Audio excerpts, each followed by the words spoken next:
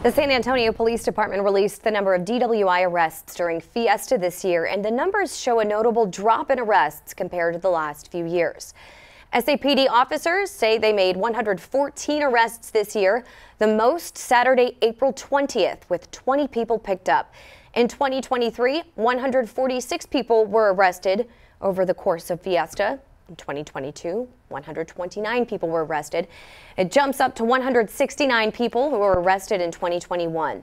This year, SAPD said it had extra officers looking for drunk drivers and emphasized its message to think ahead, plan a sober ride, and don't drink and drive.